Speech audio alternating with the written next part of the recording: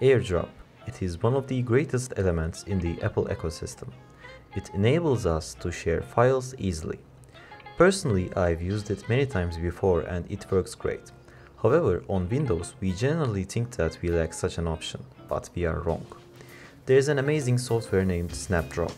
It is basically a cross-platform alternative of Airdrop, which enables us to share files across multiple devices.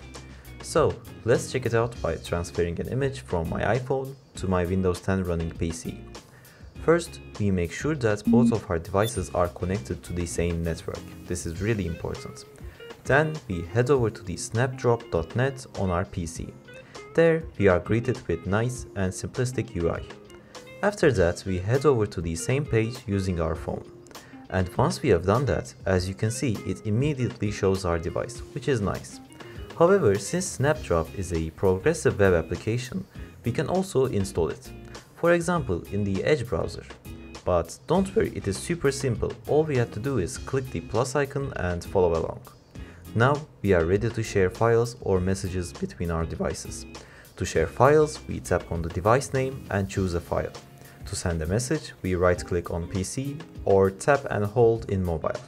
Then we type our message and send it. It is as easy as that. However, since this is a software-related channel, I will do something else instead. Since I don't want to stress out the Snapdrop's servers, I will run a local instance on a Docker container and use it instead. So, if you have decided to follow along, make sure that you have Docker installed on your machine. Now, let's look at how we can set up the project. First, we head over to the Snapdrop's GitHub repository, which you can find it in the description down below. Then, we just clone the project. After doing that, we head over to its directory. There, we type the command docker compose up-d. This command will run the program in the background. Now, we are ready to test it. So, we head over to the localhost 8080 and nothing happens. See, if you are on macOS or in Linux, yours will probably work at this stage. But if you are on Windows like I do, then we need to make a simple change. To do that, we open up the project in a text editor. In my case, it is VS Code.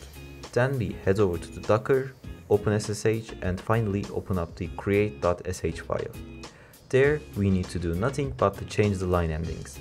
We can easily do that by going in the bottom and change it from CRLF to LF. Now we can restart the application by using the command docker compose restart. Now, as you can see, it works. So, if I open it up on two different browsers, as you can see, they both recognize each other. And if I try to send a message from one to another, as you can see, it works as well.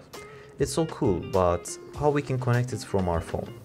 Well, we can easily do that by sharing our localhost. And this is the topic of my first video on this channel actually, so you can find it on the top right corner as well.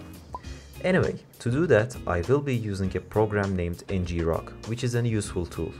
In the desktop, I have an executable version of ngrok, so I will be head over to there. And once we are there, we execute the command ngrok http host header localhost 8080 and then mentioning the port which is 8080. When we execute that command, as you can see, it will bring us an URL. This is the URL that we use to access our program running at the port 8080. So we just quickly plug this URL in our phone. And there we go. Both of our devices are recognized. Now we can share files and send messages back and forth. Also, we can go a step further and deploy this into the cloud, so we can access it from whenever we want without stressing the original website. That said, I hope you've enjoyed this video. If that is the case, make sure to hit the like button and subscribe. See you next time. Take care.